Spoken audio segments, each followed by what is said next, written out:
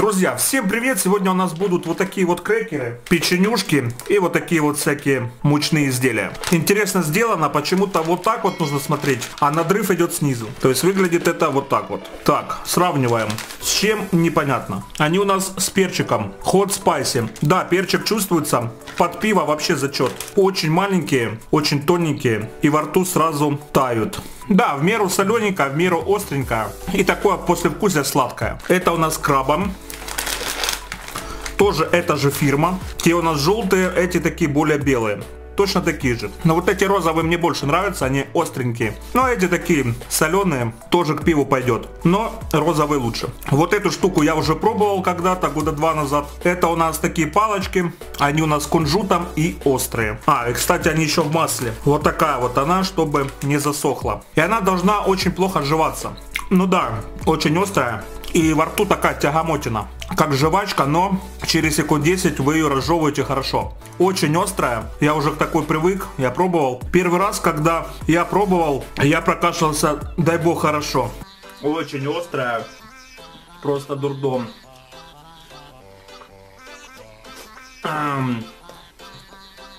И жуется очень плохо. Но вкус такой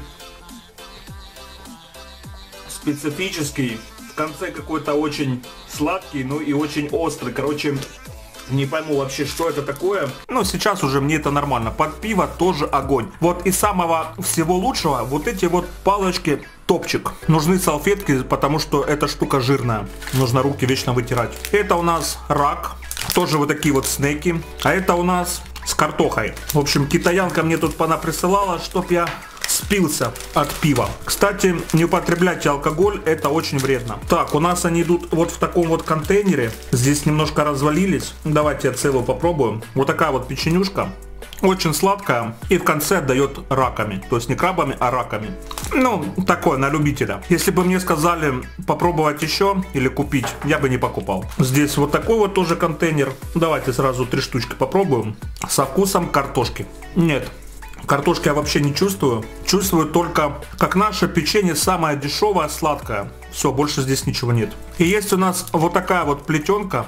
Похоже на арахис, но это у нас не арахис. Это у нас воздушное мучное изделие. И его просто к чаю. Вот если вы хотите позавтракать хорошо, чтобы там завтрак был легенький. Вот такие вот штуки маленькие, удобные. Скушали, запили, и у вас будет ваше утро бодрячком. Вот такая вот штука наполнит ваш желудок. Пробуем. Ну что скажу, да, действительно это была сытная штука. По вкусу еле-еле сладкая и очень-очень сухое. Чаюху надо обязательно, просто так и хавать, ну вообще не прикольно. А так зачет, нормальная тема, можно покупать. На этом, друзья, у меня все. Всем приятного аппетита. Скоро с вами увидимся. Подписывайся на ВКонтакте, на мою фотокарточку и залетай в телегу. Всем пока!